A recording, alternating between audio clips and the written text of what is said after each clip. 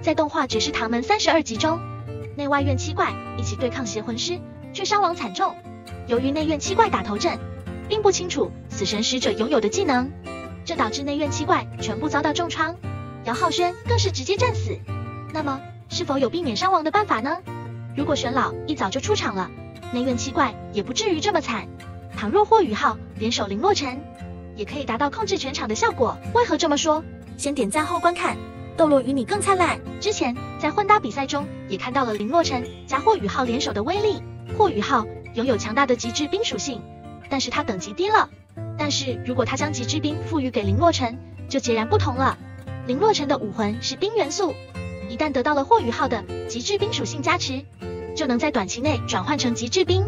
这也就意味着魂王级别的极致冰属性魂师诞生了，对付魂王级别的邪魂师死神使者也能有一战之力。魂王级别的邪魂师能达到魂帝甚至是魂圣的水平，而得到了极致冰属性加持的林洛尘，亦能显著提升实力。哪怕是拥有邪火凤凰武魂的马小桃，也会被林洛尘压制。林洛尘拿到极致冰属性后，也能冰控全场。这样一来，死神使者的施暴也难以发挥原本的力量，姚浩轩更不会死亡。只可惜当时没人想到这一点，或者情况紧急来不及施展，这也让人觉得颇为遗憾。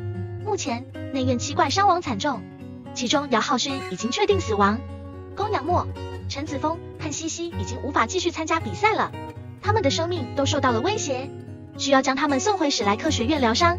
还能继续参赛的只剩下预备队和马小桃、戴耀恒、林洛尘10人。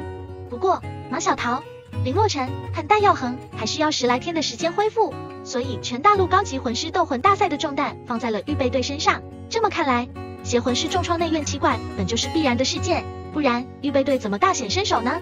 对此你是什么看法呢？记得留言与小红一起讨论，记得订阅频道，这样我们下期还能再会，拜拜。